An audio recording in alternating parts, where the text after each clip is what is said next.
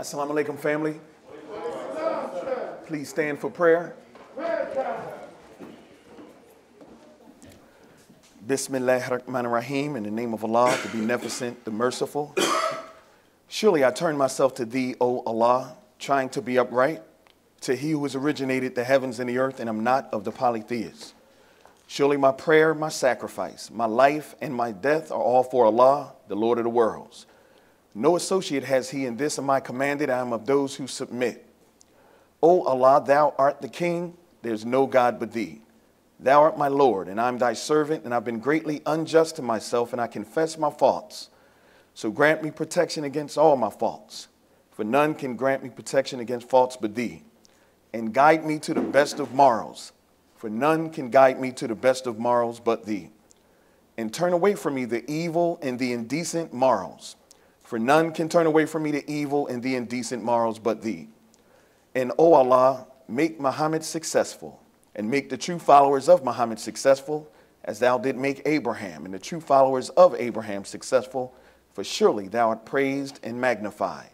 And O Allah, bless Muhammad, and bless the true followers of Muhammad, as Thou did bless Abraham and the true followers of Abraham, for surely Thou art praised and magnified in our midst. Ameen. In the name of Allah, the Beneficent, the Merciful, I bear witness that there is no God but Allah, who appeared to us in the divine person of Master Fard Muhammad, the great Mahdi, to whom praise is due forever. I further thank Allah for raising in our midst one from among us, the most honorable Elijah Muhammad, as his risen and exalted Christ. And if I thank God for the rest of my life or beyond, if I can live longer than that, I would never be able to thank the one who raised me up, the Honorable Minister Louis Farrakhan, and he is their divine reminder, their divine warner, and our Messiah today. So it is in their names that I like to greet you, and we like to greet you once again with the Nation of Islam's greeting words of peace in the Arabic language. Assalamu alaikum. Wa alaikum salam, sir. Praise be to Allah. Give yourselves a round of applause, family. We're honored by your presence, and we're very, very happy to see you. Whenever you stand on this side, man, I'm telling you, you look beautiful, brothers and sisters. You look like the future. You look like hope. You know what I mean? Because you're not going to see this on the news. You're not going to turn on NBC, CBS, or ABC and see black people with smiling faces, loving hearts, and a mind that's ready to make a move and do some things. So when I'm looking at you, I see people who are ready to build a nation. Is that right? So I'm thankful to Allah for your presence and you taking the time to come out with us down here at Mosque number 12. We also want to thank you for submitting to our check procedure. It's very important in a time like today. The Final Call newspaper, the front of it talks about how Allah's wrath is right there. We're thankful to Allah that we are properly guided and able to be guided enough, clear enough to be able to even have a check procedure to make sure that this room in this area and wherever we meet is safe for us to be able to put our guard down for a second. You know what I mean? Yes, sir. So I'm thankful to Allah for Minister Rodney, our student regional minister here in Philadelphia, for allowing me to even come before you and share a couple words that Allah is putting on me to share. This is not a lightweight thing that we do here. When we come before our people, we come before our people with the greatest respect and honor, because we are the nation who knows that whenever you look at a black man or a black woman, you're looking at God. So we want to give you, I want you to give yourselves a round of applause one more time before we go ahead and get into this. We opened up with the greeting words of peace for all those, I believe everybody who came here, I've seen you before, but all who come here, we know what Assalamu alaikum means. But in our Final Call newspaper, I believe it's page 26, where it's entitled Farrakhan the Traveler. And Jibril was writing about the greetings of the lost people of the world. So when we want to make sure that you get the Final Call newspaper so you can check out exactly what your brother is saying. But I say it from time to time, and we know that Allah is powerful because you can think something and it pops right up in that Final Call newspaper. That's why we got to make sure we get that. You know what I mean? So we can be clear on what's going on, current events and everything else, what to eat, what not to eat. Page 19, page 20, the Honorable Minister Louis Farrakhan is always giving us what we need to hear in the period that we're living in. Whatever's going on, whether it be racial hatred, crimes, and stuff like that, the minister will actually have, because he spoke so much, it'll be an excerpt on page 20 where the minister is giving us guidance to get us through these troubled times. So we thank Allah for that. But on page 26 with Brother Jabril, he was touching on the greetings of this world, that when we see each other, and we know words are powerful because it says right there in John chapter 1, in the beginning was the Word, and the Word was with God, and the Word was God. So if the Word was God, that means that Word is very important. And the last thing we need to be doing is playing with our Word. And that's why in our supreme wisdom, the Muslims in the Nation of Islam, we say that we would give our word before our word fails. That's right. It says, have you not heard that our word is bond? Right. And bond is life. And we will give our life before our word shall fail. Yes, sir. So with that in mind, what words do we say when we see each other in this world when you're not clear on exactly what we should say to each other when we see each other? We say, how are ya? We say, hello. Right. We even call God's place of abode a kingdom. But Brother Jabril was breaking down how in Arabic, the language is very, very mathematically correct and clear and precise. We don't refer to God. We call Allah, Allah. We don't call him God because God is a dog spelled backwards. Even though these things may look like it's minute, it really ain't. It's really not. And that's the reason I even pointed to that scripture in John chapter 1, verse 1. In the beginning was the Word, and the Word was with God, and the Word was God. So we don't use words lightly. You know, when we really understand where we are and what Allah is doing for us, we could just never thank Allah enough. We are in a time where the brothers and sisters in the Nation of Islam, we are one of the few people that believe and teach that Almighty God, Allah, came to us in the person of Master Fard Muhammad, fulfilling scripture and keeping his word. Right. You know what I mean? So we need to really focus on what's being done with us. We have a powerful teaching, you know, from Almighty God, Allah, through his prophets. So the Holy Quran, it opens up chapter 2, which is a chapter entitled Al-Baqarah. That's the cow. The first verse, right after we say Bismillahir Rahmanir Rahim, in the name of Allah, the beneficent, the merciful, Allah says that I, Allah, am the best knower. We got to look at that. And one thing I always implore with everyone that I encounter, slow down when you're reading the scriptures. Don't read so fast because you're not reading something that Brother Zebulon said or any of the brothers, Brother Joseph, or even Minister Rodney. You're reading what Almighty God, Allah, has revealed to his people. That's right. So if Allah has a letter for you, how important should you look at that letter? So we're living in a time today where we're catching it. We had a Final Call ministry that the paper is even entitled, that is no longer just Muhammad speaking, but it's also a final call at the same time. Right. It's a final call because of the things that we are all going through. Yes, I'm not a psychic or a mind reader, but I can look at every one of you and know, like me, you're going through a lot of hell. Yes, am I right? Come on. Well, I have to talk about the Holy Quran, chapter 29, a chapter entitled The Spider, where Allah says, does man think that he will make it on saying we believe and not be tried? Surely we tried those before you, or indeed we tried those before you. So why would Allah try us like that? For few reasons, but I'm just going to touch on a few.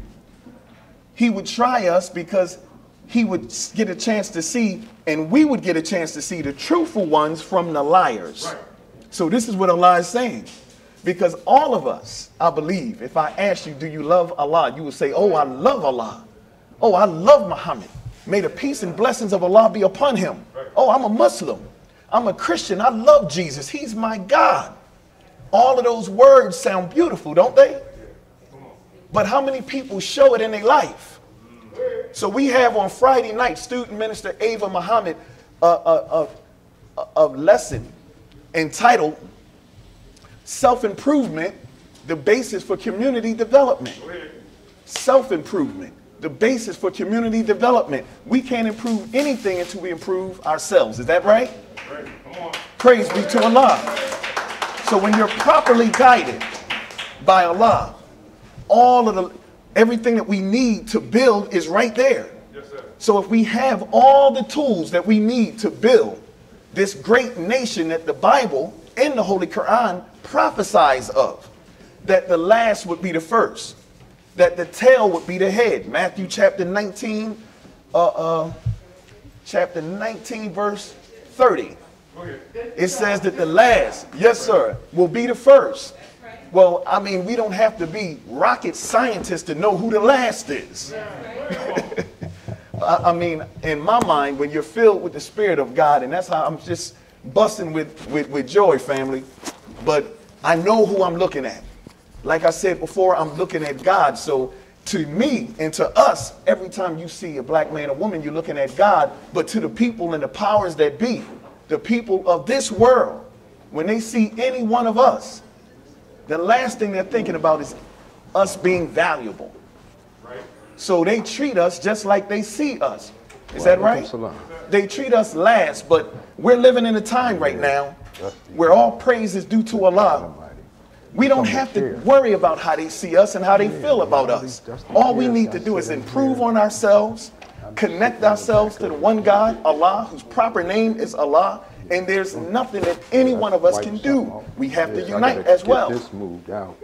We cannot do these things separately. Malcolm X said it best. He said, if I keep these fingers separated, all I can do is put a little sting mark on your face, but if I pull these components together, these units together, I can knock you out. Right. So we have to knock out the enemy, just like it says in the Holy Quran, chapter 61, entitled The Ranks.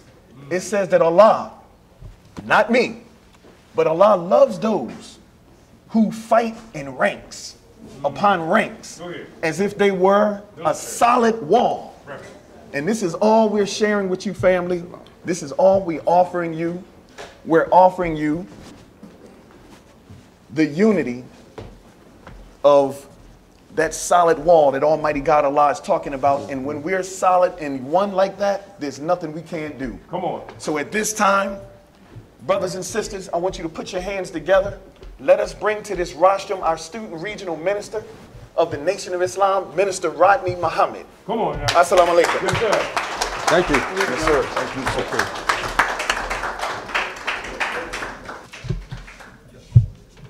Assalamu alaikum.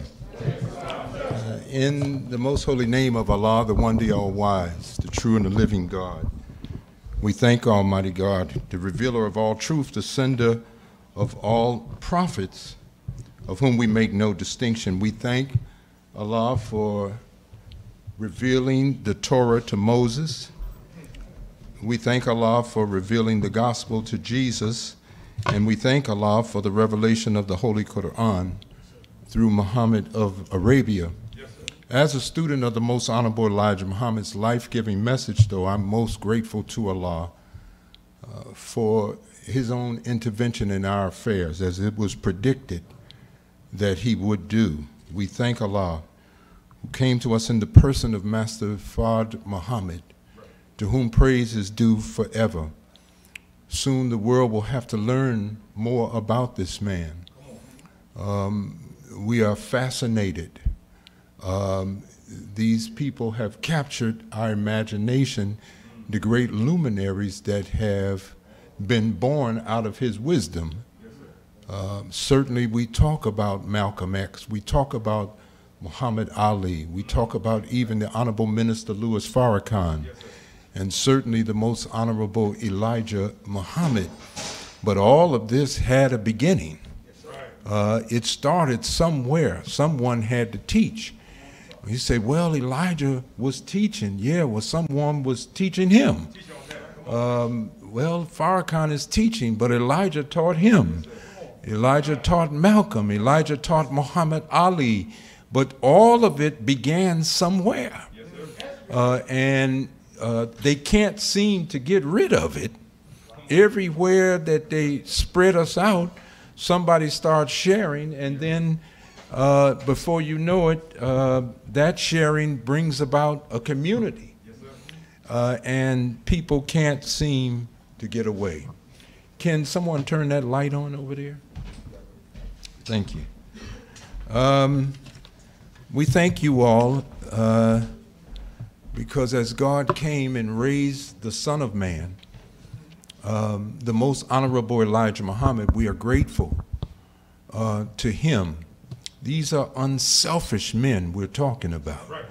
They don't mind seeing others grow out of the wisdom that they have. They aren't trying to contain it only for themselves, but it is we, as I'm reading more of the Honorable Elijah Muhammad's message, we're not seeing as much manifestation of it.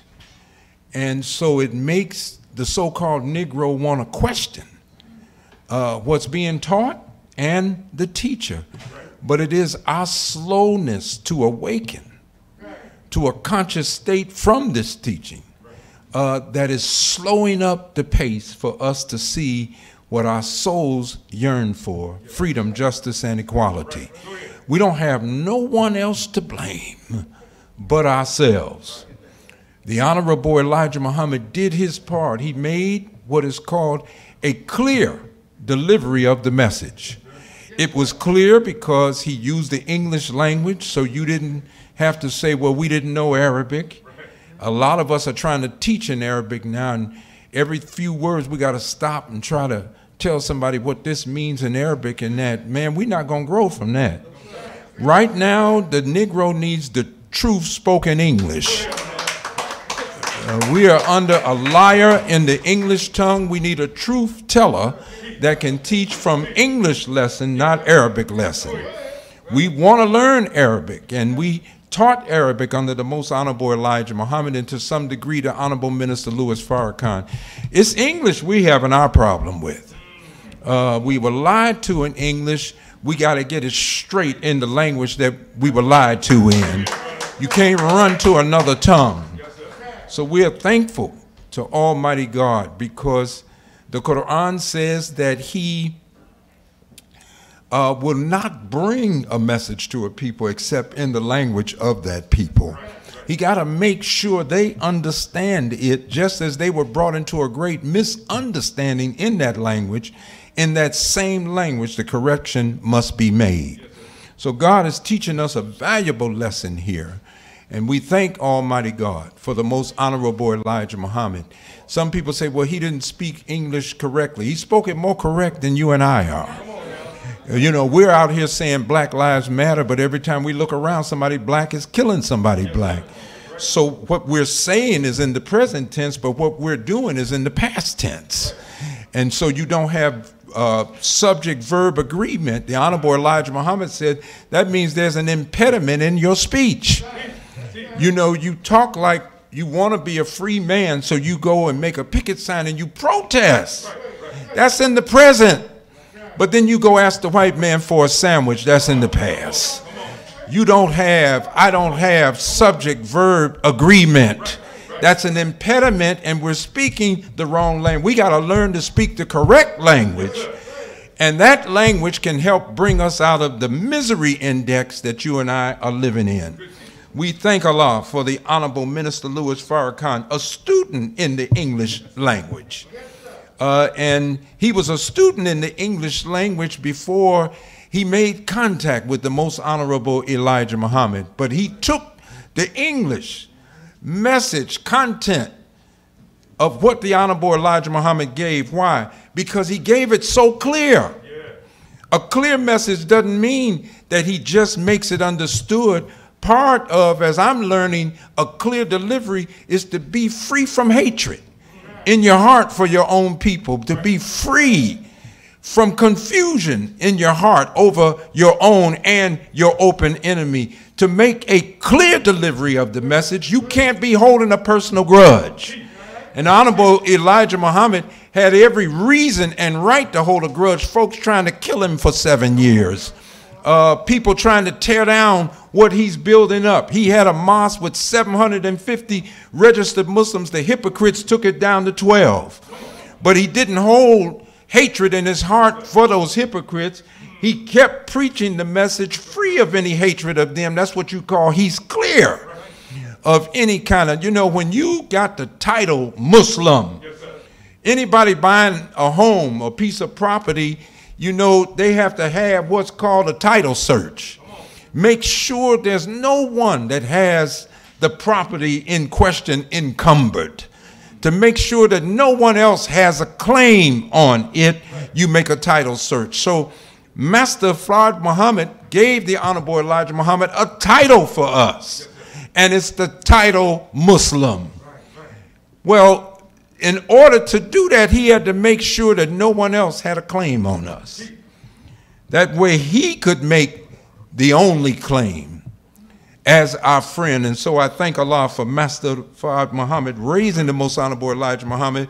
But to the two of them, I'm indebted for the one they gave us today, who's making a clear delivery of the message.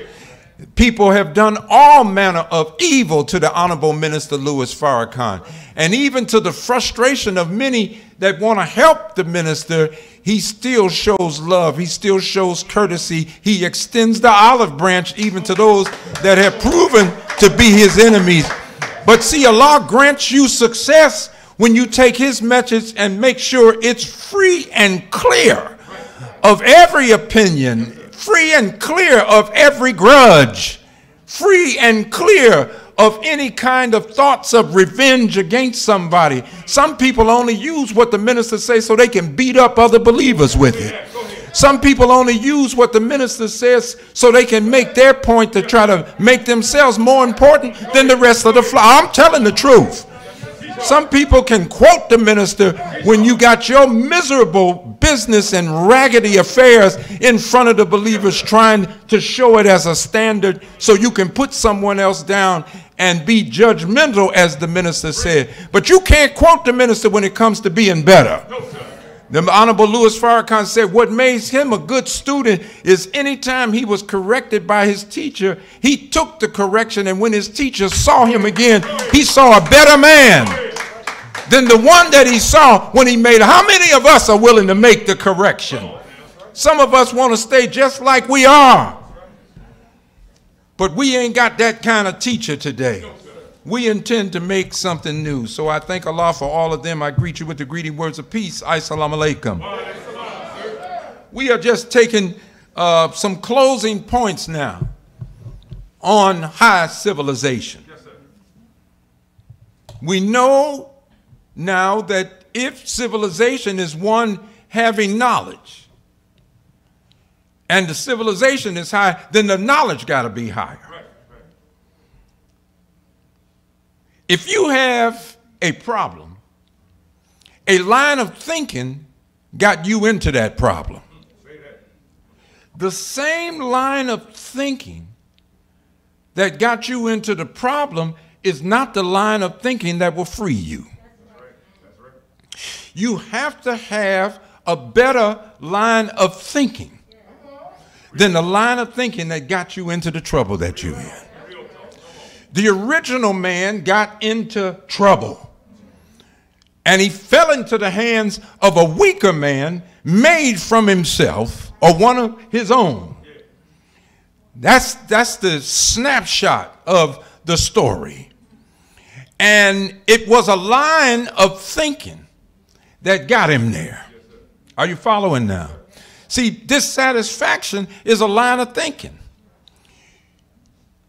There was dissatisfaction trillions of years before Mr. Yaqub.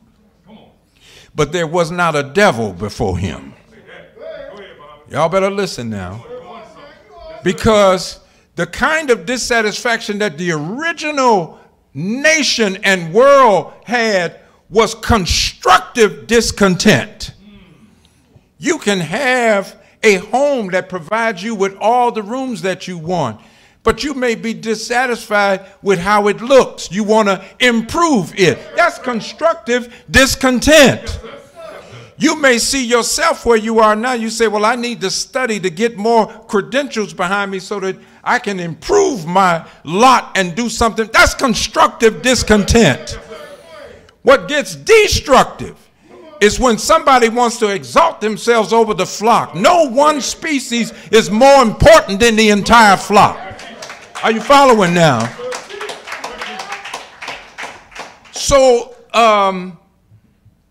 when you're dissatisfied and what you desire is out of league with the will of Allah, then Allah cannot grant you that. You can't pray for anything. The prayers that God hears and answers are prayers that are in harmony with his will. He will not support us in evil. You say, well, did he support the white man? No, he allowed for the white man to do what he's doing. You say, but we didn't allow it. No, you don't allow it now because you're coming into consciousness. When you was ignorant, you accepted all of it. And so did I. We're only coming into consciousness now. There's a way out of this, and it's not picking up arms fighting him at the Alamo. Huh? It's challenging ourselves to be changed. So the Honorable Elijah Muhammad said, stop looking for your enemy to change his mind. You change your mind. You say, but you know, brother, we ain't doing nothing. And what they did to us, they reduced us to nothing. And when we look around, we ain't got nothing. When you change your way of thinking to his way of thinking, just think about it for a minute. Things that are sitting around that you thought were useless, to be reduced to nothing looks useless. To be made nothing looks useless. To have nothing looks useless. But nothing was what it was before God brought himself into existence. We can take nothing. That's how bad we are. If I can use such a cheap term. We can take the original people. We can take nothing and weaponize it. And sit down and do nothing. You don't have to get a gun. You don't have to march and protest. You don't have, just sit down and do nothing. And if you want to see hysteria in the white world, they'll cut and stop everything that they do in the whole emergency meetings. We got an emergency. What is it? The Negroes ain't cooperating. What are they doing? What did they do? They ain't doing nothing. That's just the point. They're not doing nothing. They're not shopping at Rite Aid. We didn't see them in Acme. All their children are gone out of our schools. They're not shopping at our stores, the corner store or the superstore. We put up sales and they just sailed away. You said, well, that's impossible. We couldn't do that. If we did that, we wouldn't have provision. We're only talking about 48 hours or 72 hours. That's all it takes to drive the white world crazy. That's how much they dependent on us.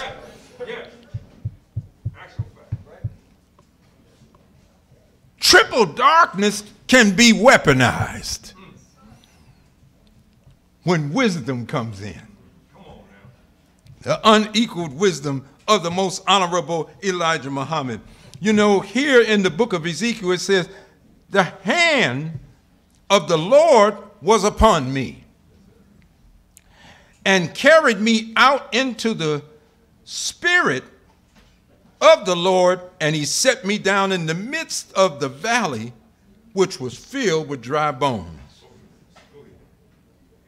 He caused me to pass by and round about, and behold, there were very many in the open valley, and lo, they were dry. And he said unto me, Son of man, can these bones live? And I answered, O Lord God, thou knowest. And again he said unto me, then prophesy unto the bones. And see, that's what the Son of Man has been doing. The first Son of Man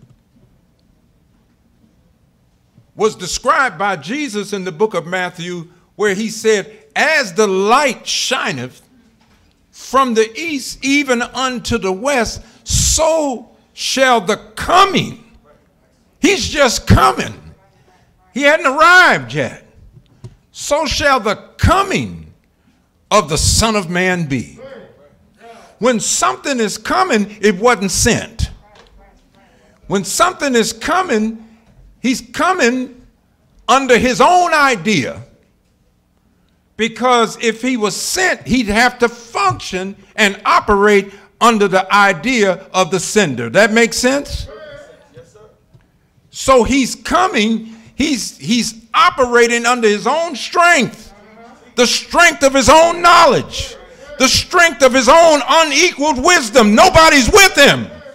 He's by himself. There were wise people in the east, but they weren't wise enough to see his purpose for going to the west. Other than that, there would have been a committee of them.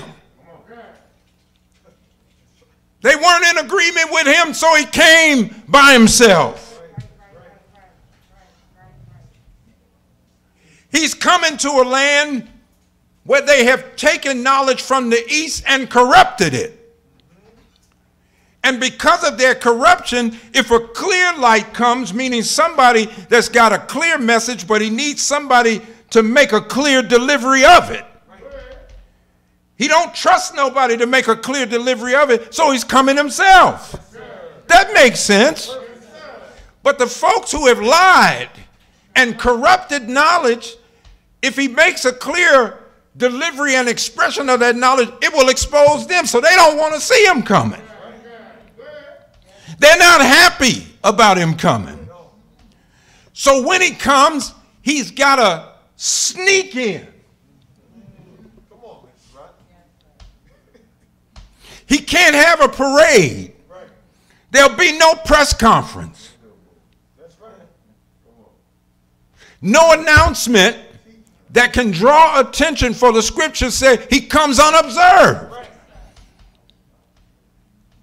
People in this world, they like celebrity status. If you ain't no celebrity, they just pass you by.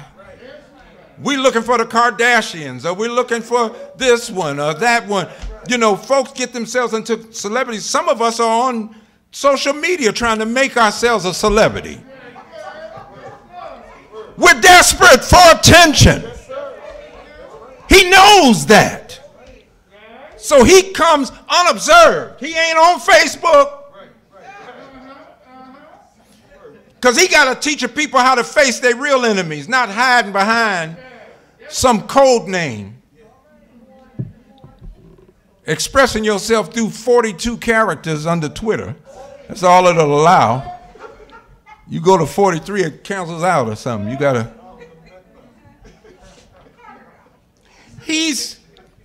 I'm trying to get you. He comes undetected. Even the scholars, who are the only ones really reading the books, because they have dumbed down the population in the West. You know, Brother Rodney, we got religion, you know, and our pastors and bishops and everything, they've been to school. What kind of school? See, it's the kind of school that dumbs us down. Well, I believe the Bible is right. The Honorable Elijah Muhammad said it's right. He said, but we see it wrongly because we've been dumbed down in our schools. This is the colored man. The colored man will give you some facts, but then he'll color the facts. And he kills in us through the metaphorical needle from the nurse. Because the needle's, you know, it's a perfect weapon. You can stab somebody with it, shove it right in their brain, and people be looking for the murder weapon, and it's hidden right inside of the victim. They don't even know it's there. So the metaphorical needle causes the man to lose balance, right? We lose our equilibrium. You start stumbling instead of marching. And people around the world see you, but they don't see the needle. So they're not saying, who did that to you? They're saying, what's wrong with you? You sitting here free enough to build all your own institutions and you laying at the door of somebody else. You got farmland, you could grow your own food, but you waiting on somebody else to feed you. You got some of the best seamstress in the world, but you waiting on Gucci and Poochie to come out with something.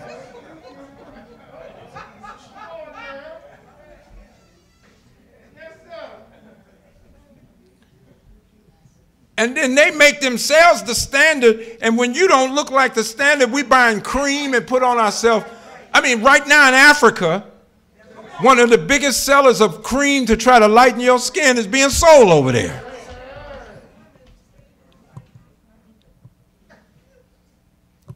So people are looking at us, they're not saying, who did this to them? People are saying, what's wrong with them? It looks like they got every advantage to bring themselves into a great civilization of people. Right position, wrong condition. The dry bones are in the valley, but the bones are not connected. If you got bones, then you know life used to be there. As I said, the original people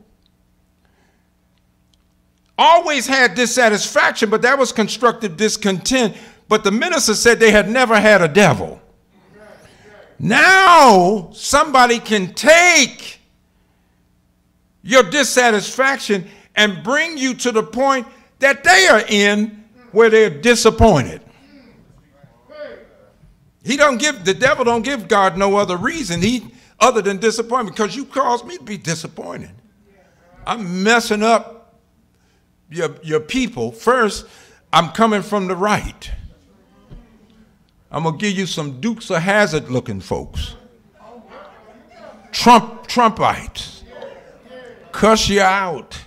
Got swastikas on their arms and riding in pickup trucks and tie people up and drag them till they tear their bodies apart. And I'm going to give you that time. Then I'm going to give you the white liberal over here. And now you're really confused because you say, well, son, I don't want nothing to happen to the white folks. You ain't got nothing to do with it, no way. Neither do I. I mean, but, you know, you say they're kind of nice and everything. Take white privilege away, though. You might see something real nasty come up out of it, folks. You take away white privilege. So I'm coming from the right, but I'm coming from the left side too. I'm coming from in front of you and behind you. So when you turn around to look for history as a reference point to help you see what's in front of you, you're going to be blind because we took your history from you. That's why you got the 1619 project. Because you don't see yourself as an ancient people that was here long before 1619. And with that inserted into school life, as I said last week, it's all with the presumption that everybody can read. So we have to ask ourselves now, if we're in the work of bringing about a new civilization, we have to be tooled up right. And so we were showing, as the Honorable Louis Farrakhan has been showing us about the building of human potential. We got great potential as a people. And Allah gives us, in a world of sport and play, He gives us a sign That when the enemy sets up that kind of world that he's preoccupied with, that he makes trillions of dollars with, Allah took the slave and caused the slave to rise to the top in the world of sport and play. We have some of the best boxers. If you talk about heavyweight champions, you got to talk about somebody black. You talk about baseball, you got to talk about, well, baseball, man, we had the Negro League. Philadelphia had the Stars. These were our own teams. I mean, Josh Gibson knocked the ball out of Yankee Stadium. No one, white or black, has matched what Josh Gibson done. Back catcher for the Homestead Grays. You had Satchel Paige out of Kansas City. Just talking about the Negro Leagues, you know. He could pitch a ball, and by the time it got to your bat, it looked like it was a golf ball. Missed it every time. I watched a documentary on the Negro Leagues, and they showed a game where Josh Gibson was in it, and so was Satchel Paige. And because they were so popular, 53,000, did I say 53? 53,000 black folks, so-called Negroes, came out to that game. And because we were the only ones there, we went and got wholesale some popcorn, hot dogs, beer, and everything. My point is, when the man looked at this, 53,000 black folks all spending money with each other, this ain't a baseball game, this is an economic statement. Huh? Then they said, nigga, only white boys use the baseball field during the day. If you all could find a way to play at night, you could do it. We found a way to do it. And we put some lights out there. They've been having night baseball ever since. They didn't invent that. We started that with the Negro League. So now Blanche Rickey, he had to try to figure a way to get somebody from the Negro League in. Jackie Robinson wasn't chosen because he was the best in it. He just had the best temperament to try to work him in to get him into the major leagues. Because their real aim was to destroy the Negro Leagues because it made so much money in a world of sport and play. When it came to singers, see, I mean, under Franklin Roosevelt, see, you had Marian Anderson right out of South Philly here, as I said before. But, you know, the Daughters of the Confederacy, they weren't going to have this black woman singing up in no facility. So they set it up for her to sing right in front of the Lincoln Memorial. And as I said before, Marian Anderson is remembered. We don't know these white girls that didn't want to. You can't name one of them. Neither can I. But we know her. Huh? See, when God caused a slave to rise to the top, Jack Johnson was beating all of them. They tied him up with a white girl, then trump him up with charges. Did you know he owned the Cotton Club before Arnie Madden took it? Yeah, Jack Johnson owned the Cotton Club. And then when he sold it to Arnie Madden, that gangster out of New York, then they made it where only whites could come, but only blacks could be entertainers there. No white entertainers were brought there. So a lot of our names were made big. Duke Ellington, you know, all of these people. This is our history now. Good or bad, it's our history. And if you go back and look at it through the lens that the Honorable Elijah Muhammad gave us in his unequaled wisdom, you could see God's hand was with us all the time in this valley. They're scratching their heads trying to figure out. When Mr. Muhammad had all this wisdom, they went in there and snatched it all out of his room. He had turned himself into the FBI. They questioned him all night. He never pleaded the fifth. Trump and them are running around, they pleading everything to keep him. They're trying to keep him going into court. Mr. Muhammad answered their question. They wasn't ready for his answers. They put him in prison. Now they can't get Islam out the prison. They looking around trying to get up, and here's a prisoner writing, he don't care. The devil got me in the belly of the beast. I'm writing the true followers of the Honorable Elijah Muhammad. You ain't gonna get rid of this. This is God's time. This is a time for a new civilization. And the bones got to come together. But once they've come apart, nobody knows how to join the bones where they belong. Every bone got a place. And if you put a bone out of place, then the body can't come together right. Make sense? So the bones said, we're disconnected from our part. But now, you know, this Son of Man, as I said, the first one had to be Master Fard Muhammad. He came on his own, under his own strength. The second Son of Man, Jesus, used Moses' work, but not in Egypt. He pointed to Moses' work in the wilderness, which is the caves and hillsides of Europe. See, that was West Asia. Only after we put some new residents there, then we called it Europe. Is that right? That's the way Mr. Muhammad says it. He says West Asia, as they now call it Europe. When we got rid of the folks from the Holy Land and ran them across the desert, those that live went into the caves and the hillsides, and we call that Europe. Hillsides and the rope that binds them in. And history shows that we tried to bind them in with the Great Wall of Durban, built right at the foot of the Caucasus Mountains, right? We were trying to keep raiders from coming out of the mountains back into the civilized world. But the third Son of Man is where I'm reading from, because this Son of Man in Ezekiel had an experience on the wheel.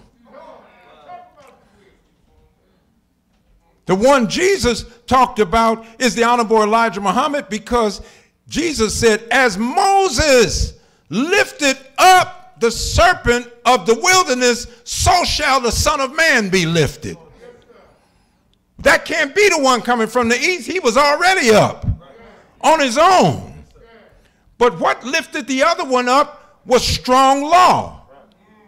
Why? Because Jesus remembered that in order to bring the man out of the cave, a board had to be put in his back, meaning strong law was given to them. All of this has meaning. You find it in the Masonic order. A hidden knowledge that they try to protect, but they have rituals where they put on the animal skin, and they put on a cow toe on the neck, right? Just like you're leading something that is beast-like, even though it's in human form. Think that over. So Jesus, in the book of John, he doesn't talk about Pharaoh. In fact, you don't even see him talking about Pharaoh in Matthew, Luke, or Mark. But in John, when he talks about Moses and the work of Moses, he don't talk about Egypt and being freed out of Egypt, because the Honorable Elijah Muhammad teaches us that's a prophetic picture. That's not something that happened 4,000 years ago. That's something happening right now. The serpent of the wilderness was a man who came up out of the caves and hillsides of Europe with a diseased body.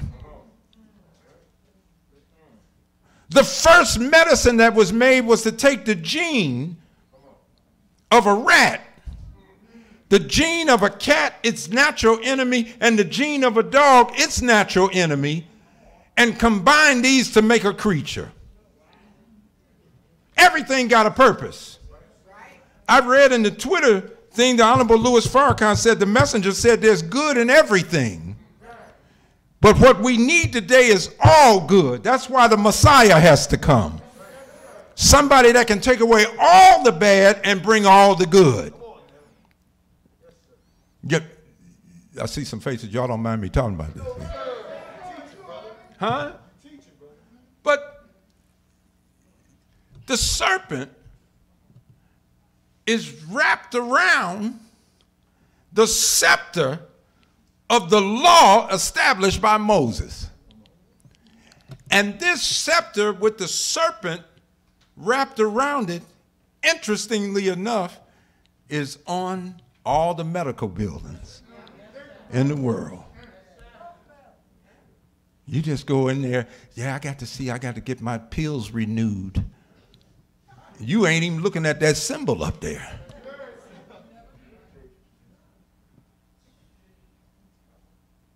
They're involved in a work. They set up medicine, and the pig was used for medicine. If you go study the medical field, at the basis of a lot of the medicines made came from the swine. That's where he's most useful. He don't belong on our dinner plate.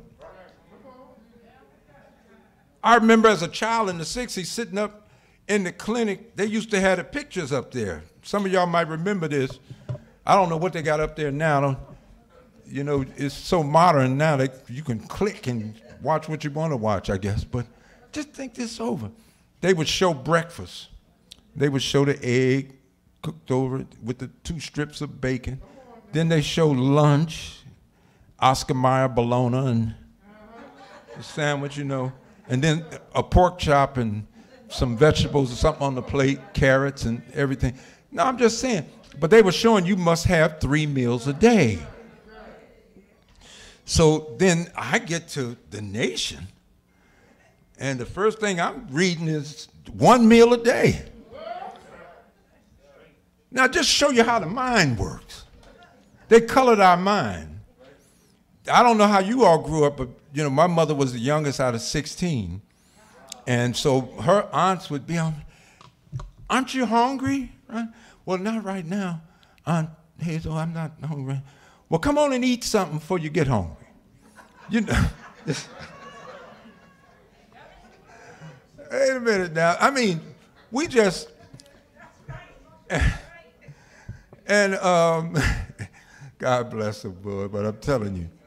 But this is how, so I get to the nation, and it's like 1 meal a day, and I'm reading between 4 and 6 is the best time. You know, you get to the nation, you're trying to do everything right, and you say, let me see, everything. But when you've been used to eating all day like an animal, Jesus, when will 4 o'clock get here? I'm trying to. And then when you did it, and man, don't let you go a week. Can't nobody tell you nothing. You know, you start out a little sheepish. You're trying to get, okay, you do like this. People tell you. But boy, when you get that 1 meal a day, and you know what it's showing you? You took the first major step to mastering your own circumstances. Because it made so much sense. The brain is an organ, stomach's an organ. Why should the stomach be giving orders to the brain? Mr. Muhammad was teaching me discipline is being able to give yourself a command and obey it. You want somebody else to obey you, but you can't even tell yourself nothing and follow through on it.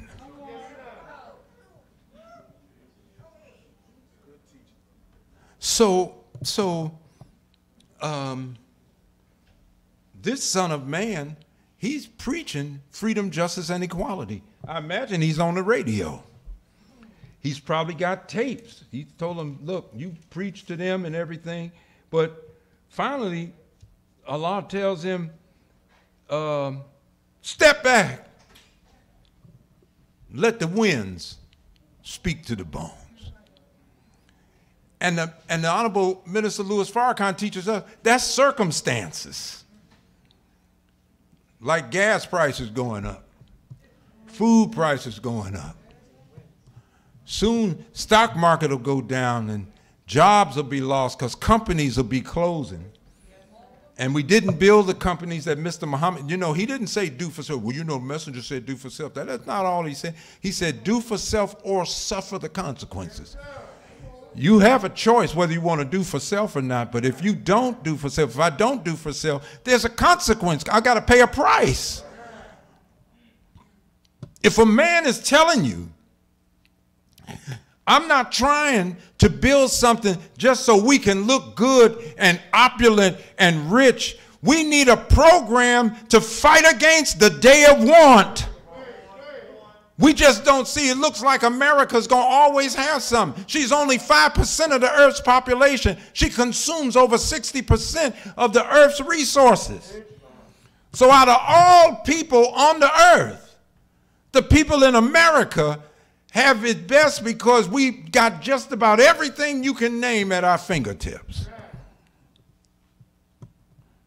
Resources are sold here. And how much of the useful land does the colored man use? 6 million square miles. We went through that, so it can't be covering Australia, New Zealand, Europe, and everything, because the messenger said America is 6 million square miles.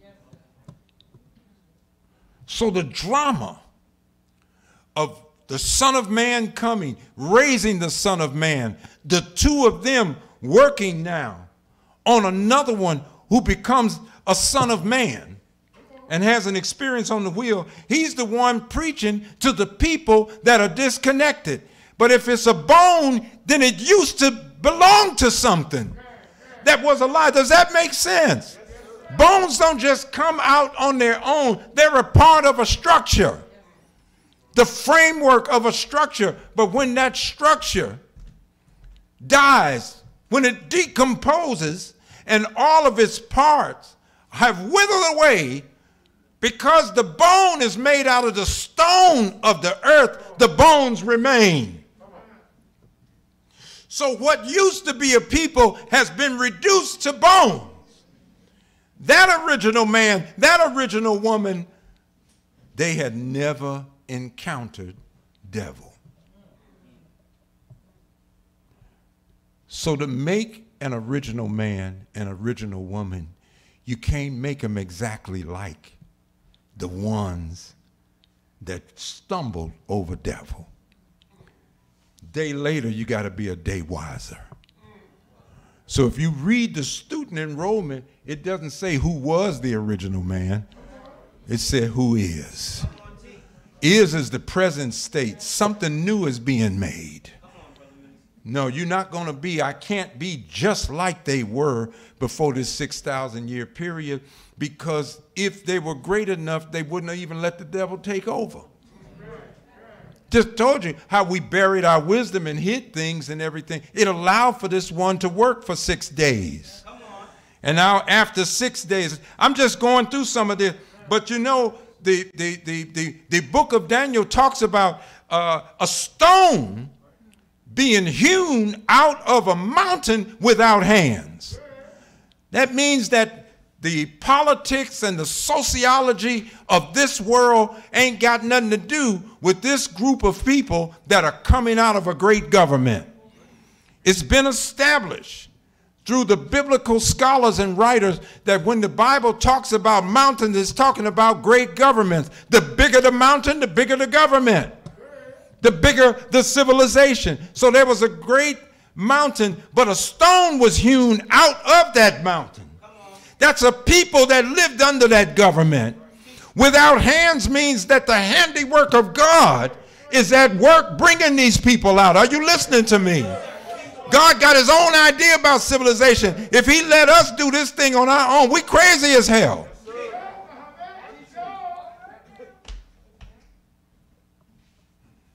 So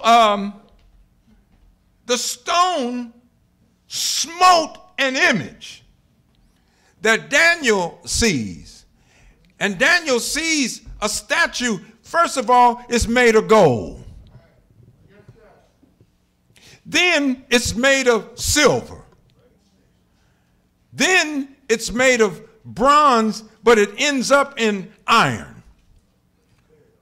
If you look at iron starting from the feet, because at the feet, the iron is mixed with miry clay. So something real strong is mixed up with something real weak. What Daniel saw was the end of time. The great statue that had legs and feet of iron, if you go study the Iron Age, it lasted over 2,000 years. With iron the armies could make themselves stronger. With iron, they could build, and their civilizations became stronger than the ones that preceded them. Are you listening to me? See, with iron ore, you know, that age brought more and more people into tools and the means to grow their own civilization. But it was made of gold first. See, America used to be on the gold standard. It was made of silver. She used to have the silver note, but she abandoned both of them. And Mr. Muhammad said, this is what's going to bring about the demise of the dollar. And when the dollar goes down, the government is going down right behind it. Why? Because once they took the gold away, there was no guarantee of the value of the dollar bill. When they went off the silver note, there was no longer any guarantee of the value of the dollar bill. Well, then what's giving it its value? The government's word. The same government you don't trust. Because if all Americans trusted the government, hell, then you'd vote in every election. But more and more people are abandoning the polls. Why? I don't trust politics. They all lying. You just want me to vote for the Democrats. They worse than the Republicans and all that. So we don't trust the government. But you trust their money. Gold is not on the dollar. Silver is not on the dollar. The same kind of man that you don't trust is on the dollar. Some past president of the United States of America. Just think about it. So when this stone hit the statue, it breaks apart. And it goes into the earth, and it covers the earth and fills the whole earth with a mountain. That's a new government coming. That is where we want to go today with the little time that we have of what the Honorable Elijah Muhammad is discussing with us. Look here what he says. We must have a new government, a new ruler and teacher of that government. You can't just set up politics thinking you know. No, a new kind of teacher got to come in order to make a new kind of ruler and a new kind of government. He says, since it is not patterned after the order of the old government or world, we must have a new government and a new people to operate that government. You can't just have a new government without the people being made. You know, we're in a world where everybody wants change, but they don't want to change. You want everything else to change, but you. So the new government got to have enforcers to make sure that when truth is taught, you're going to live by the truth. Huh? You're not going to leave nothing. Look what Allah does. People say, he came to make a new nation and a new world. He didn't just come and set up a government and tell us to go ahead about it. He put us right in a mosque. He know what he's doing. Let me see how you act in there.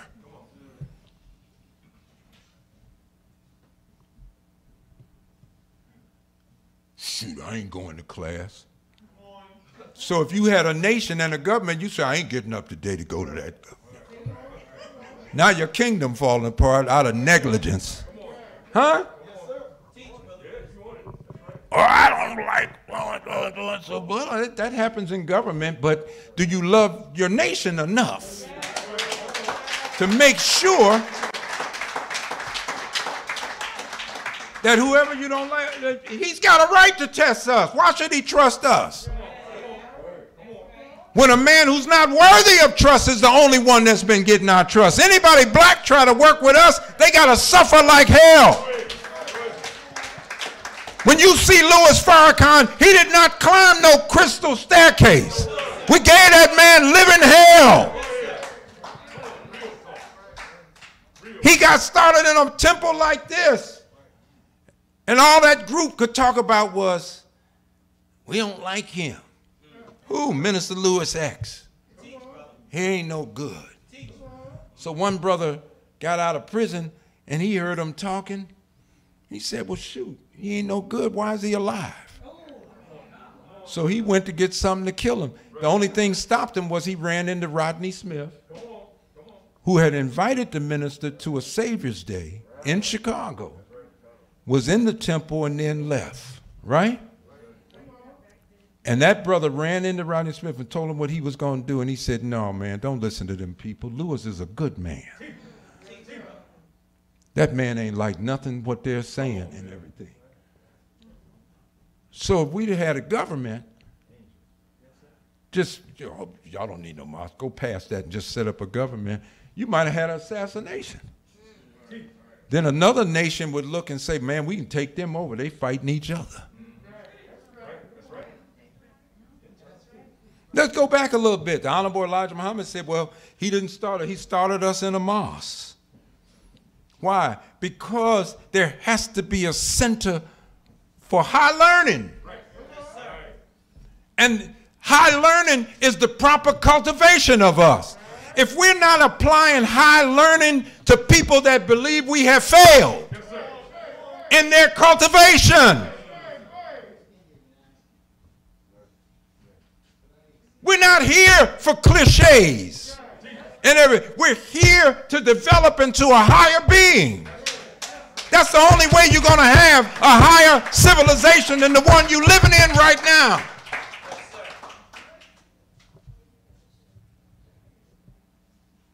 So Mr. Muhammad said, we got to have a new kind of people to operate this new kind of government. It starts out with a new ruler, something you can't get without a new teacher, to teach you how to rule in a new way. So the Honorable Elijah Muhammad said it like this. We need a man who's totally uninvolved in present world corruption. If we can produce someone like that in this wicked world, we will have proof that God has come, because only a God could make a man strong enough that he could withstand all the wiles of Satan and the wickedness of this world and come out good. Are you following? That comes from a whole new kind of teaching. And as we said last week, a perfect education will give you 100% access to your brain. The Honorable Elijah Muhammad teaches, as the planets were made at right angles, so the cells of the brain of man were made to think right. If thinking right is in accord with our nature, then righteousness is the true nature of the original people. You can't have righteousness without truth. So the Quran says, so your brain was constructed in truth, even your mind was constructed in truth. Well, why are you doing that, Allah? I can guarantee your success after that. I can't guarantee your success if you're born. We're not like other creatures that are born and instinctively they go and act just like the ones that came before. We're born into a complete state of disorientation. We just a baby. We have to go wherever somebody carries us. We have to live in whatever kind of condition the ones that have care of the baby are living in. Are you following?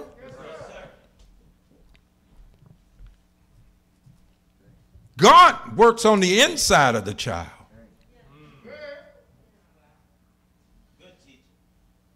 Until we get to him.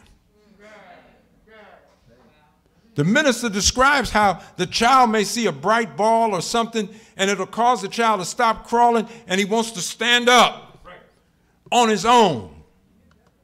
And you could see the child trying to stand up on its own, you know, and somebody will quickly say, oh, no, baby, don't try to do that. Your legs are too weak. But see, something's talking to the child on the inside. Now we're learning from the minister, that's God talking to the child on the inside. Go on and stand up. And why the child falls and why we fell when we took our first stand, that's the first time we felt the complete weight of our body. You can't feel it when you're crawling. You can't feel the full weight of your body when you're lying down. It's only when you stand on your own 2 feet. And then when you feel the weight of it, you try to balance yourself. We never learned how to balance before because we never carried our weight. For people to stand up, they got to have balance. And when you stand up, you feel the full weight of your existence. If I want my children to be better, damn it, I got to teach them. If I want a better home, I may have to build it.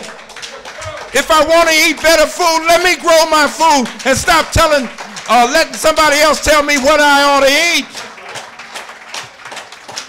If I want to see the killing stop, let me stop killing.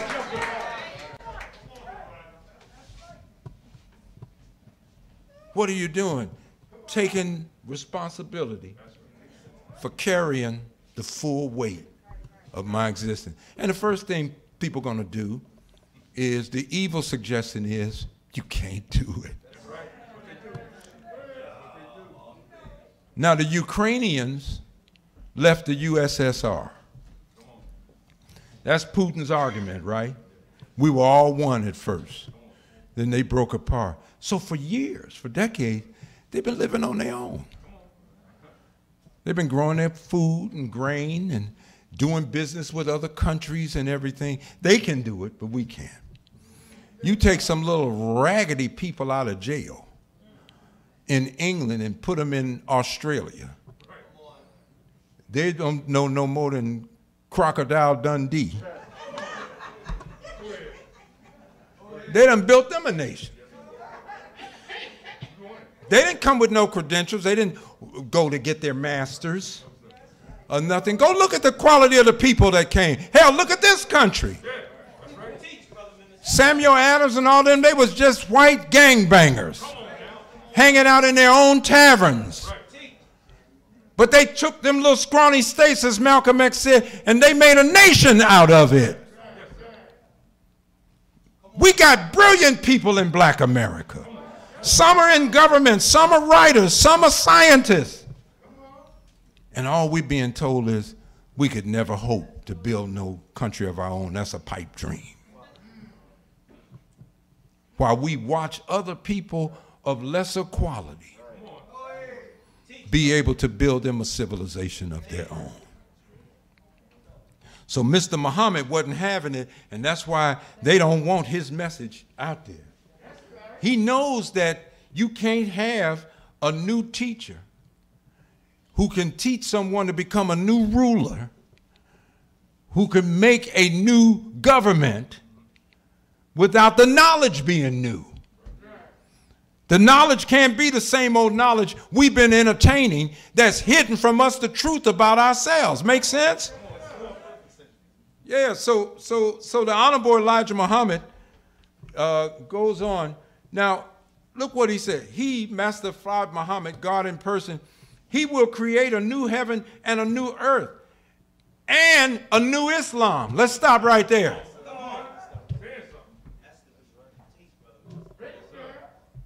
See, as I said before, you know, some folk don't like to hear that. A woman was the first one told me that, Brother Muhammad, you can't change Islam. You can change anything when you come into a greater knowledge of. That's why the Honorable Elijah Muhammad said, that's why he said we could say that we didn't change Islam, we just came into a greater knowledge of Islam, and so the practice is different.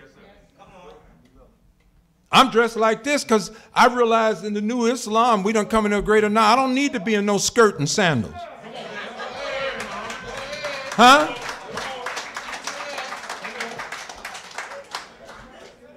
White folks love a religion that makes you just concentrate on being holy and sanctimonious and everything, but you ain't building nothing on your own.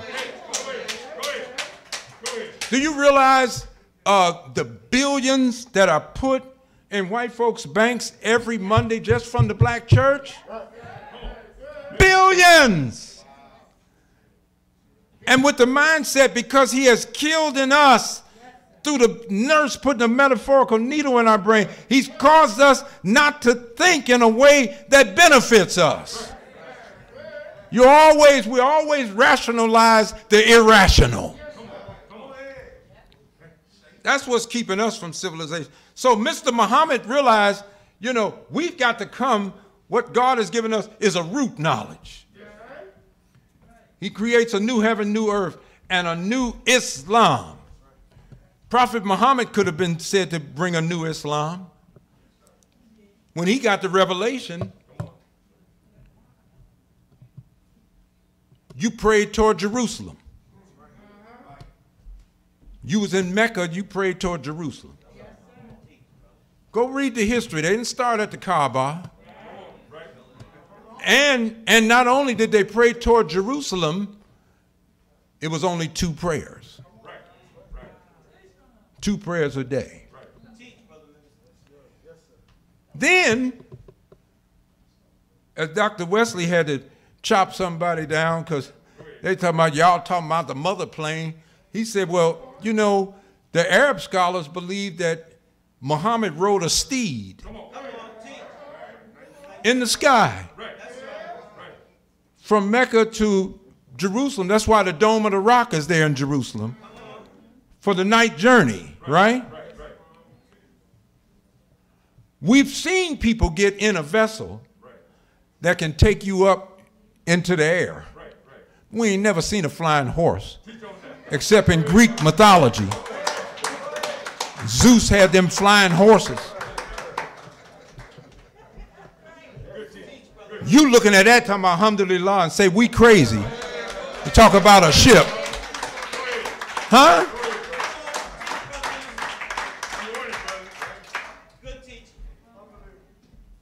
So we prayed toward Jerusalem. It was 2 prayers. But after this experience, he goes through this with Allah, and it turns out, it started out 500 prayers. That's how the history reads. Say, oh no, the prayer will turn into a burden if you got the people got to pray 500 times a day. See, they need every one of them prayers. It's the way we done got out of order with God. But, you know, we would just spend our day praying. So they got down to 50 prayers. And Allah didn't cut it down any more from that. Then Allah said, then let 1 prayer count for 10. So when you do the 5 prayers a day, you're actually doing the 50 prayers as is counted with Allah. You have to think like God. You got to look how he does math. Look at how Allah says, if you think of an evil deed and then don't do it, Allah counts that as 1 good deed. You thought the evil, but you didn't do it. Just look how he operates. If you think 1 good deed, see, and then you don't do it, you count as 1 good deed. But if you think of a good deed and do it, it's multiplied hundreds of times over. Just look at the math of God and how he puts the emphasis on the doing of good and rewarding that more. So when you do the math of God, he's putting 10 prayers into that 1 prayer that we do. So 5 prayers a day come to. So that's the first thing. He comes back with 5 prayers. He got to tell the community, we're no longer doing 2, we're doing 5. And guess what? We're not going to pray toward Jerusalem anymore. We're going to pray toward the Kaaba. The Kaaba, where the Quraysh have put 360 false gods inside. They still got the false gods in there. He said, but we're going to pray toward here and there. And the Quran says, who made them turn from their Qibla? they were supposed to be facing Jerusalem. He said Allah wanted to see who followed the Qibla and who followed Allah's messenger. See, you talk about what this is the right way, this is the right way. If you were so right, you wouldn't even have a messenger in your midst. The messenger don't come because everything is all right. Too much is wrong. That's why he has to raise somebody to teach you. So Allah took Prophet Muhammad, peace be upon him, into a greater knowledge of what he wanted for the people. And guess what? Islam changed. From 2 prayers to 5, Islam changed from praying toward Jerusalem to praying to the Kaaba in Mecca. Just look at that. That's a change. But we can't change Islam. Well, this says he's going to make a new Islam. The Honorable Elijah Muhammad said the immutable principles will never change.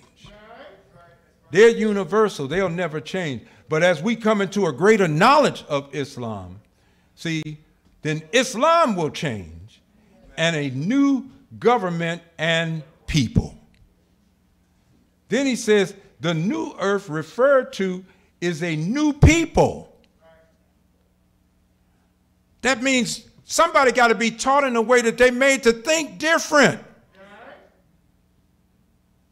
So the Honorable Elijah Muhammad said he's going to work till he get our people to call each other brother and sister.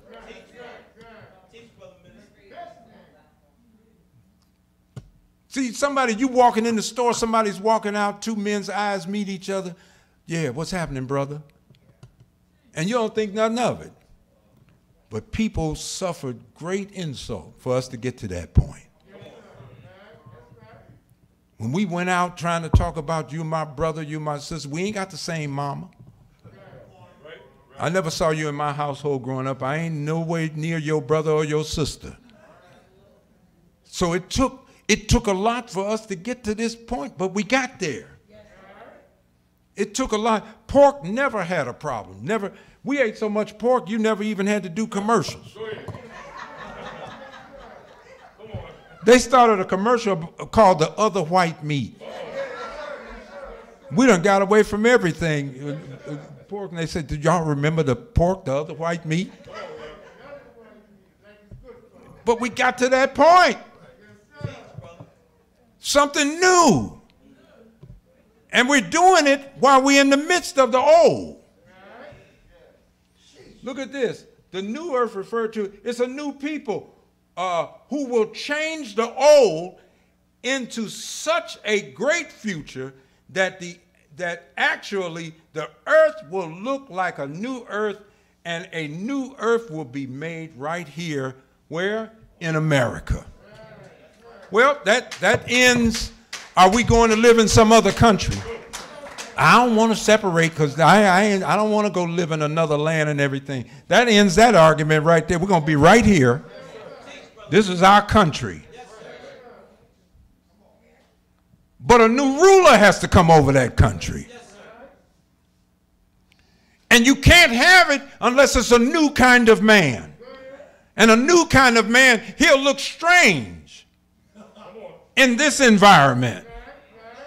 The environment of the colored man. He colors everything in a way so that it serves him. Our business world serves him. Our academic world serves him. Sport and play serves him. Our worship serves him. If all them black churches dump that money in another kind of bank of people of color just on a Monday, that ain't serving him. That's going to be a big problem. So the next thing you know, you'll hear on the news, we're investigating this bank for inappropriate dealings. I knew I shouldn't let them niggas have my money. I'm going to get my little $40. I had 43. What happened to the other with fees? Lord have mercy. You know, I act like that so I can bring this thing home. Because you'll be acting like that before you know it. and don't realize how we're not acting in our own best interest. So this has to be a root knowledge. Root knowledge means we go to the origin of everything and everyone. We had to go back to the present ruler's beginning. How did they get started? What was the idea that gave rise to them? What is their purpose in the world? When Mr. Muhammad asked the question in the lesson, he says, you know, how long ago? What did he bring with him? What kind of life did he live, and how long before, you know, Mosque came to give them the forgotten trick knowledge, so they forgot it. They were reminded of it because there was a work for them to do. They took the weaker part of self to have it rule over us. When your weakness rules over you, you say, man, I want to get off this stuff, but I was doing good for 6 months. They say, damn, he back in the clinic. He worse this time. I'm not making fun of you, but I'm trying to show you the weaker part of us, man. It damn near got rulership over us. So Mr. Muhammad is showing you got to have a new mind. And I showed you last week, the minister said, you know, the knowledge that brings about a civilization has at its core, the heartbeat of it is an idea. And that idea gives direction and gives energy to that knowledge. That means whatever they learn, they got to use it for their own advantage. They learned they could cure cancer. But the idea is, do we want all the people healthy? There you go. So even though we know it, we ain't telling them. And we're going to come up with something that keeps elongating the taking of medicine so we can make all kind of money. See, that's why Master Farad Muhammad is going to destroy the medical system. And see, if you look at the medical system, you still got the scepter of Moses' law, but the serpent is wrapped around it. Because the only way the serpent can look upright, he got to crawl up on something and then lean on it.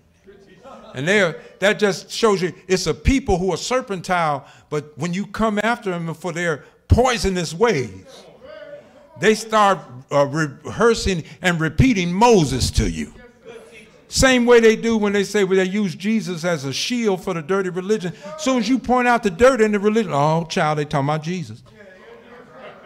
Put Jesus out there, then make people think you're down in Jesus and everything. Now they close their ears to what you have to say that could bring you into a greater light of Jesus Christ.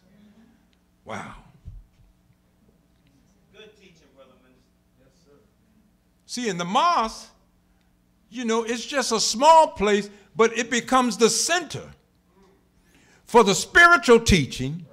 It becomes the center for cultivating us in a life of prayer. It becomes the center for our commercial life and everything. It should spring out from this.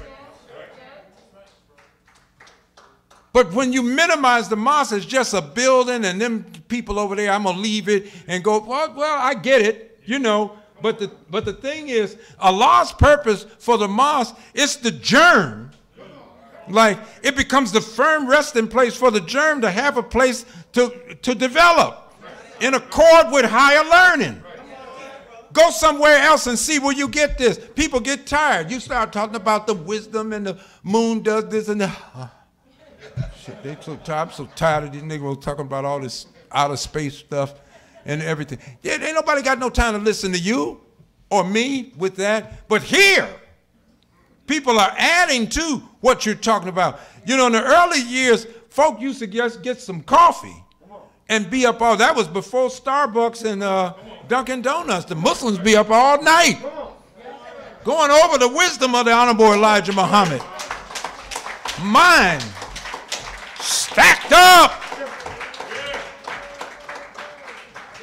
with this great knowledge. So now, Muhammad was asked about the mosque, and he said, you know what? The whole earth is my mosque. And you know, I had to look at that again when he was made to say that 1,400 years ago, the whole earth is my mosque. Almost my first day in the mosque, aside from getting the instruction of 1 meal a day,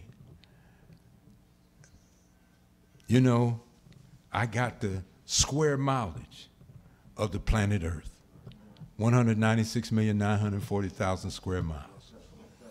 I never was given the measurement of a mosque. I had to realize the day I walked into Islam, the Honorable Louis Farrakhan had the whole earth in his mind. That's why, you know, we're like Jonah. Well, I'm leaving them. I'm going to do my own thing and everything.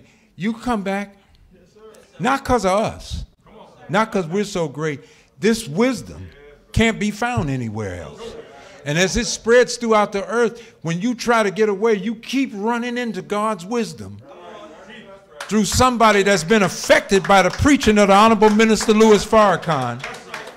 And then you start talking about, yeah, I knew that. Now, oh, really? I didn't know you knew that, because see, you went back to living like a Negro again. So, you know, don't nobody know you used to be in contact with that kind of wisdom and that. Really? You? No. So pretty soon, you realize, you know, as the scriptures say, remember the place from where thou hast fallen. You say, I remember when I used to dress up like that and make class every Saturday morning. I remember when I did this. Yeah, I used to be there and I used to do this and that. What you doing now? See, you can hate this, but I can tell you one thing about this. You'll never forget it. Of all the events in your life, if you ever cross paths with the light of the Honorable Elijah Muhammad, you'll never forget it. It will remain in you.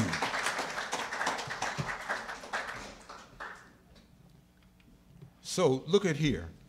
The Honorable Louis Farrakhan, I want to read something to you that he talks about on page 12 of Closing the Gap, and then we close out. Look at here.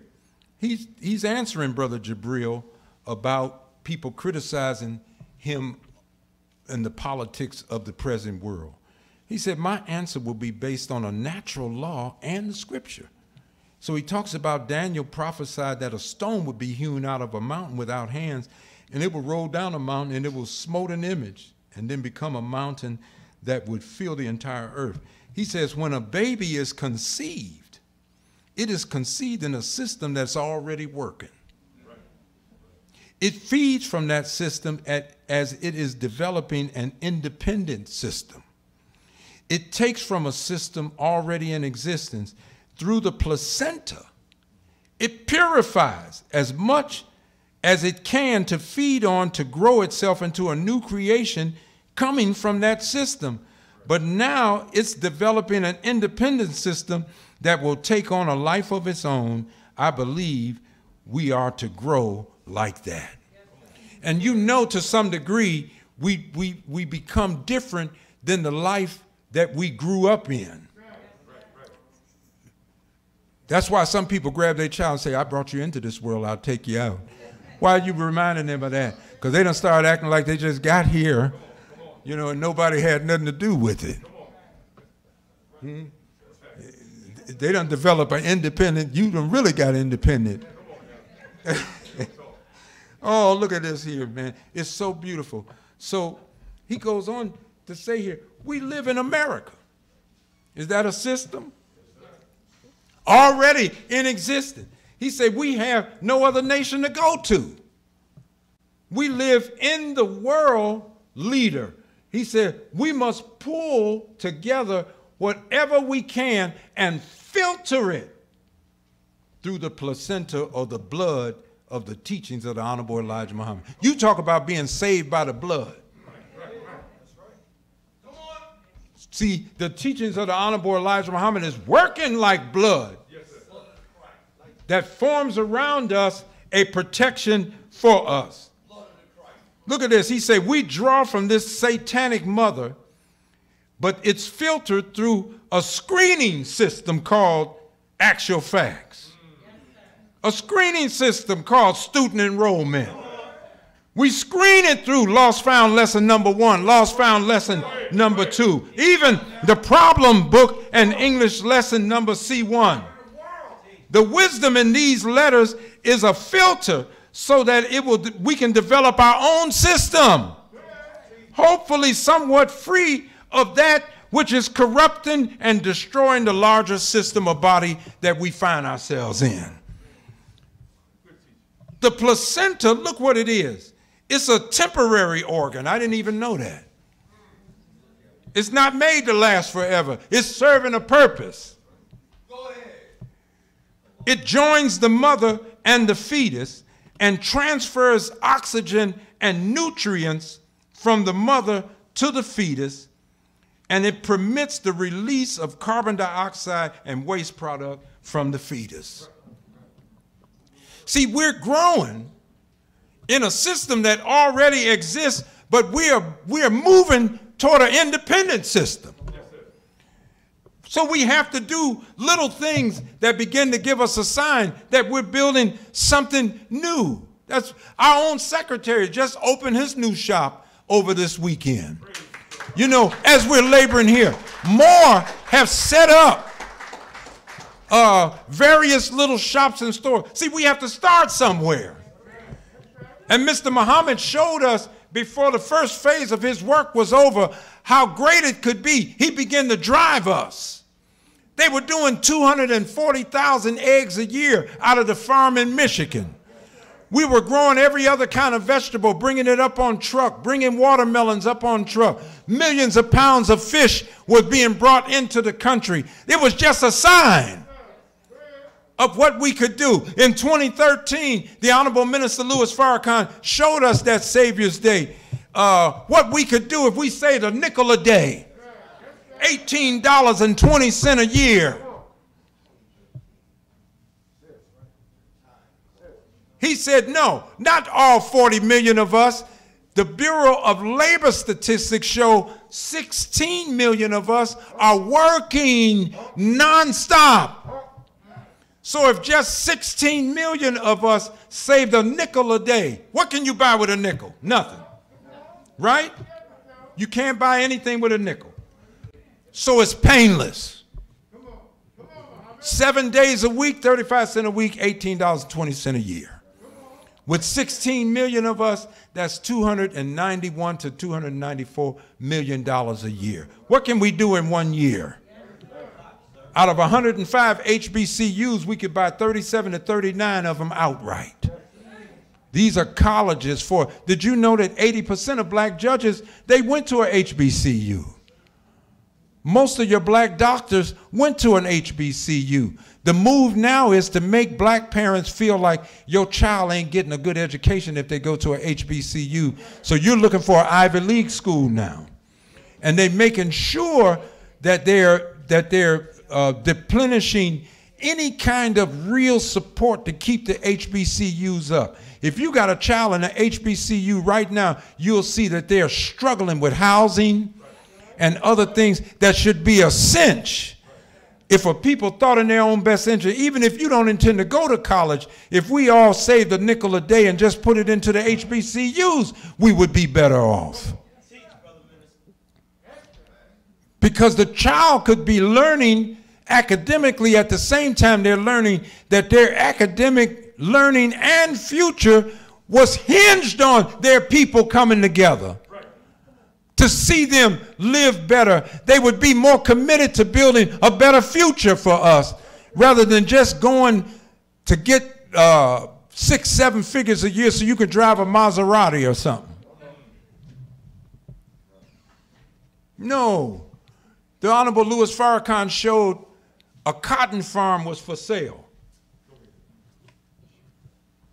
$34 million. So out of 294 million, that's a drop in the bucket. Here, let's get that. Why? They don't, I ain't picking no cotton. Man, please, they got machines doing it now. And machines that take the seeds out and produce it. You can make sheets, pillowcases, spreads, clothes, and everything. Sell to so-called third world countries and make millions. But you know how many jobs you create just from that? A $34 million investment. There's a cattle ranch, he said, for sale for $70 million. 70 million. So you got beef, you got steaks, you got beef ribs or whatever. But the thing is, you got the hide. And with the hide, you got leather. You can make belts, purses, coats, boots. Somebody's helping me out here. Just think, all of this, but we're talking about selling it by the millions. Just think this, how many jobs would that create? And with the cattle ranch that's in Texas, you go down to the bottom of Texas, you're at the Gulf. Right across the water, there's a shoemaking factory for sale for just $1 million. By the time you take the leather into the shoe factory, you're making all kinds of shoes rather than waiting on Italy. Come on, somebody. You know, and on the way, you going through the swamps, so you picking up lizards, snakes, gators. All this is, you just take all that into the factory. Huh? Oh, I'm going to get real with you because I know you know it's a new Islam. You come to Philly. They say, where the Muslims? They got a brim on. They stepping with gators, eel skin shoes and everything. Salam alaikum. Yeah. Black man is awake today, man. I love it. I love it. And the more we do for ourselves, our enemies will hate it. You should want your own civilization. All these people getting shot on South Street like this, trying to mimic some mass murderer or somebody out there. When I came to the Honorable Louis Farrakhan, he was the only voice talking about us killing each other. And people tuned him out till we got to the Million Man March. Then the enemy went to work to discourage people and to try to separate them from him and from his magnetic appeal. So now you can see Allah leaving us to ourselves. That's what God does. He just gives you enough rope to lead to yourself. You don't have to worry about a devil getting you in hell and everything. You in hell.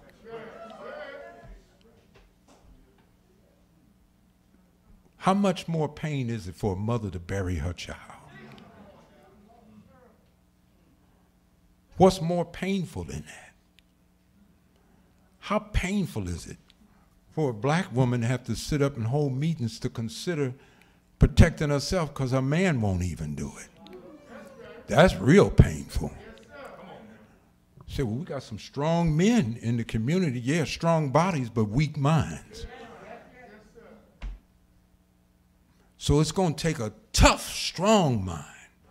And that's the kind of mind that's being made, and you got the evidence of it in the Messiah today, the Honorable Minister Louis Farrakhan. If ever there was evidence that we could make a citizen for this new world with a new mind that could bring the bones together, that's what J. Edgar Hoover is talking about. We got to stop the rise of the black Messiah. Because when he preaches, he could unite the masses. They're just disconnected. Baptists over here, Muslims over there, Christians over here, Hebrew Israelites over there, Crips and Bloods over here. We're all separated, apart from each other. But his preaching, out of an eye where he sees us as a whole, because the Honorable Elijah Muhammad told him, brother, don't worry about all them saying. You think for the whole. So when he preaches for the whole. Everybody ain't got to join here. Everybody won't be in an FOI uniform. But everybody got to be dressed down up here. And for black men starting in Philadelphia, you can't get that training without the fruit of Islam. I'm sorry, I wish I could send you to the Boy Scouts of America. But if you don't learn from the FOI, damn it, your whole community gonna go down. You have proven that you don't have any training on how to save yourself. No, we're not greater than you, but what we got our hands on is greater. And it came about because we realized we needed help. And we were told, you got the best help that anybody could ever get, because the best knower is here. And if you just listen to him like you know, well, I didn't meet him. Yeah, but you met the man who did. Say, well, I didn't meet him either. Then you met the man who met him. Huh? Yes, sir. And the more you accept your own and be yourself, that's attractive enough right there.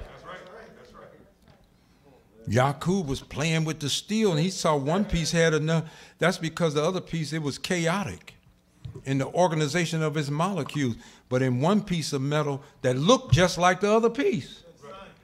But the molecules were lined up. They said when molecules are lined up properly, they become magnetic.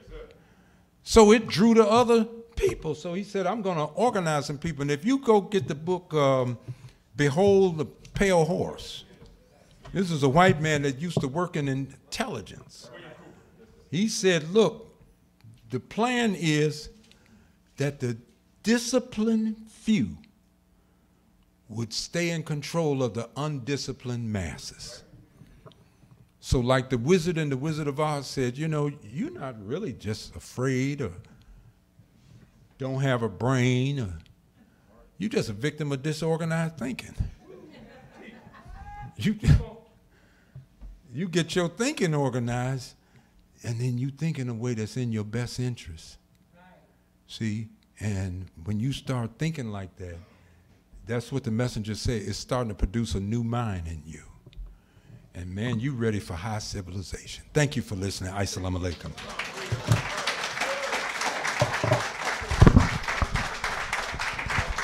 Thank you all so much for being out today. I don't want to, and no first timers out today, right? Anybody out for the first? Thank you, ma'am. Thank you. Thank you. Thank you, ma'am. Thank you. All praise is due to Allah. We got another one here. Look, if you're out for your first time, never been out with us before, you know, a lot of times people are asking you to join something, but sometimes when we're talking, God might be talking to you. That's how it happened with me. Something was touching me on the inside about every word that was coming from the mouth of the Honorable Minister Louis Farrakhan. That was 40 years ago. I can't get away from it. Talk about magnetic. It's drawing me. I can't pull away. But it may have happened to you. Maybe it didn't happen to you, but we have to give you that opportunity. The Honorable Louis Farrakhan, you can't see his hand, but it's extended to every city in this country right now. People are going through this. And as his little helper, I want you to come on up, shake my hand as a symbol of touching his hand. He's the preacher of freedom, justice, and equality. I can only bear witness to him. Brother Joseph, brother. Oh. All praise is due to Allah. All praise is due to Allah. How you doing, man? It's good to see you. Oh, I'm gonna bow too. I'm gonna bow too. What's your name? Michelle. This is Sister Michelle. This is Sister. Come on, give it up for her. You're Muslim. Well, that's right. I mean, by nature, we're all Muslim. We got to accept it, right? And then live it.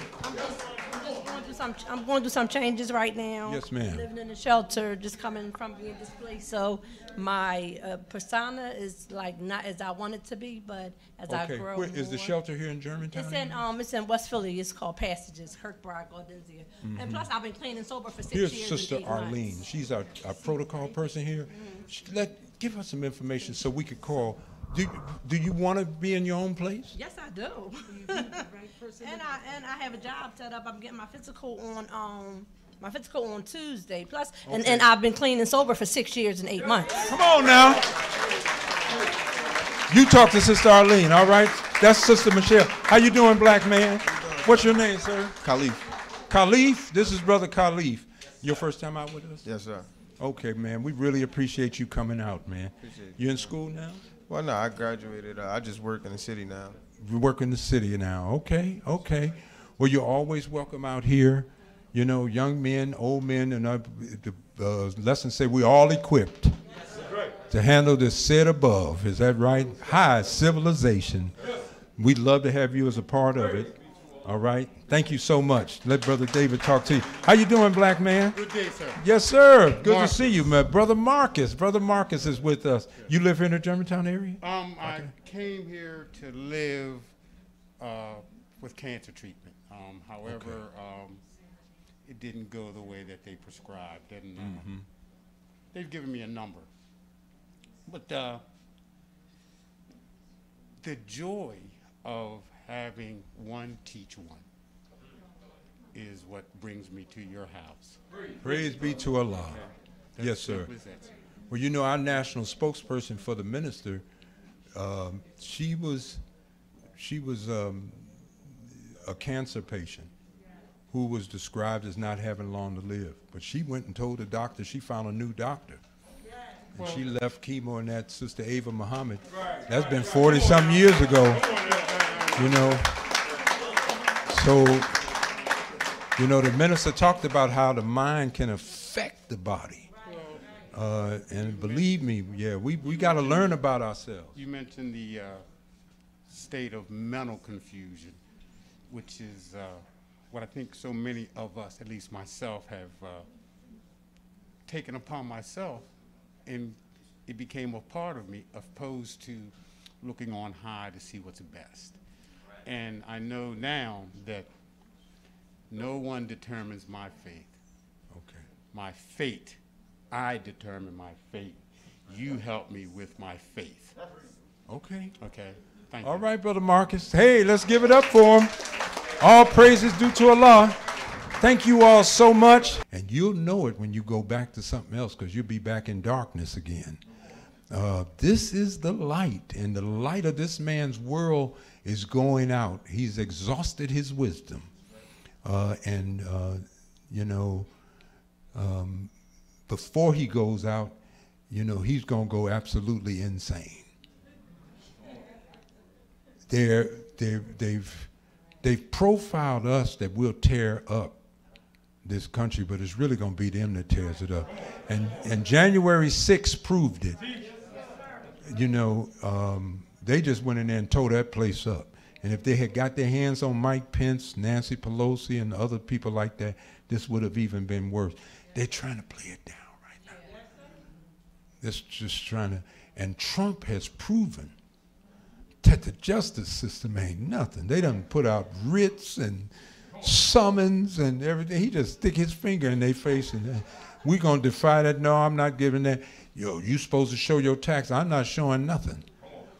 It just, it's him and Giuliani and everybody. This is just, but we're told, don't mess with the FBI because, you know, they don't care. They'll come get you and everything. They ain't bothering Donald Trump. Donald Trump wanted Dr. Oz to be your new senator. You see what happened. That man was fighting Dr. Oz about that little 943 votes. Somebody done got to him. And he didn't start saying, well, I support Dr. Oz and everything. Can you imagine Dr. Oz being your senator? Yeah, that's what I told my sister in Chicago. We got the Wizard of Oz here running, and he's going to be the new senator.